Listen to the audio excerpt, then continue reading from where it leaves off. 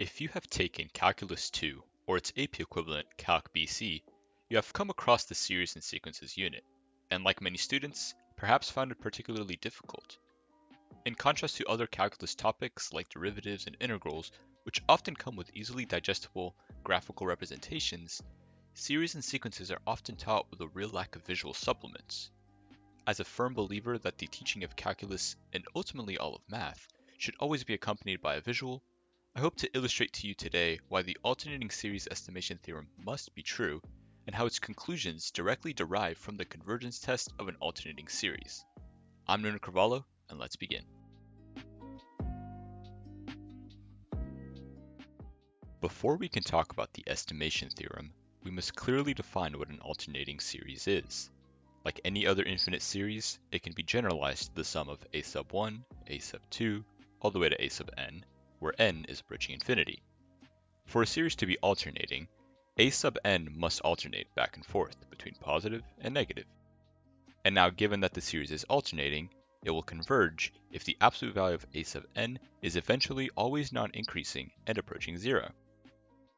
The focus of this video is not about why these conditions prove what they prove, but instead about understanding how we can use them to deduce information about the infinite sum as explained by the alternating series estimation theorem.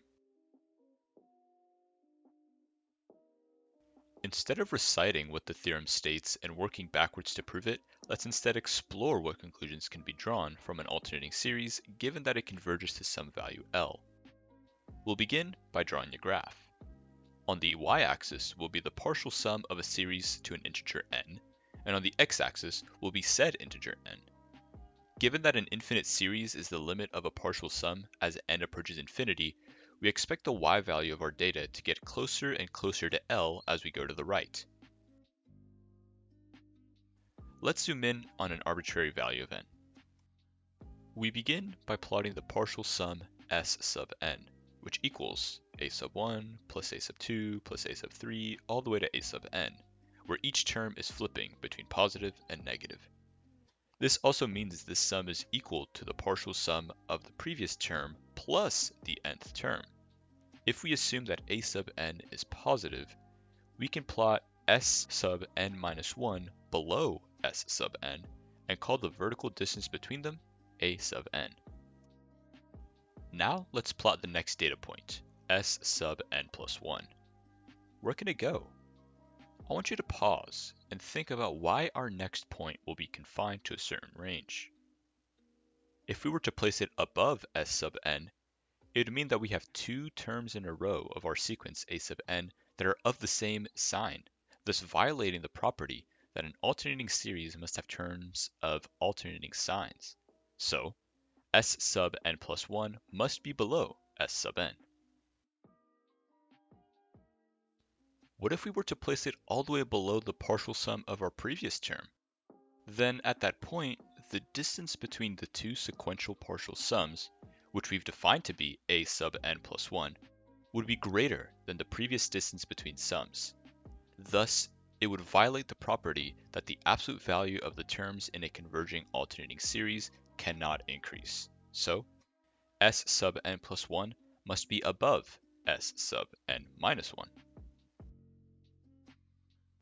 If we extend these constraints to all terms to the right, where eventually our partial sum becomes the infinite sum L, it becomes clear that L must be lying between any partial sum you choose and the partial sum that comes right after. This statement constitutes the first part of the alternating series estimation theorem. Let's continue. We now define the error of the partial sum at n as the distance between the infinite sum L and that partial sum. It is basically a measurement of how far off we are from the true value of this infinite series. Remember that since L must be between any two sequential partial sums, the farthest that L can be vertically from any point on our graph is at the point that comes right after. So, we know our error cannot be greater than the distance between s sub n and s sub n plus 1. Finally, let's piece together that the difference between two sequential partial sums is the term that separates them, which must mean that the error must be less than a sub n plus 1. This statement becomes the second part of the theorem. When we now take a step back and analyze the whole graph, we can describe the pattern that emerges in a more qualitative manner. As we look to the right, our partial sums always go towards L, but they overshoot it by some error amount every time. However, that error will be continually shrinking compared to the previous partial sum. As we extend this towards infinity, the graph makes it obvious as to why this series must eventually converge to L. The partial sum always gets better at arriving at L, although it cycles between underestimating and overestimating it. It then follows that subtracting s sub n from L will yield a value of the same sign as the term that comes after it. This finding becomes the final part of our theorem.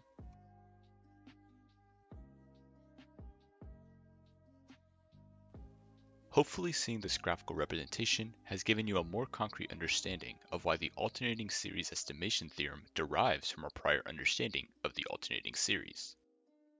But ultimately, the more important takeaway is that visuals can accompany a lot of math topics whose traditional teaching methods are severely lacking in them.